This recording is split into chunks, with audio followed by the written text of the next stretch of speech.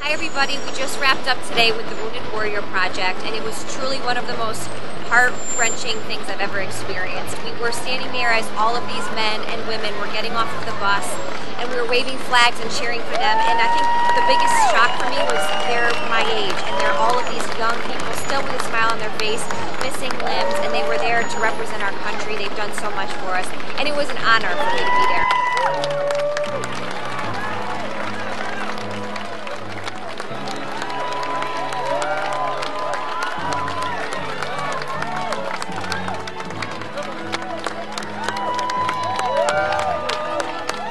It was just so inspiring to speak to these men that really have sacrificed so much for us, and I got to be there as Miss USA, and they loved to talk to me, but it was even more inspiring to talk to them.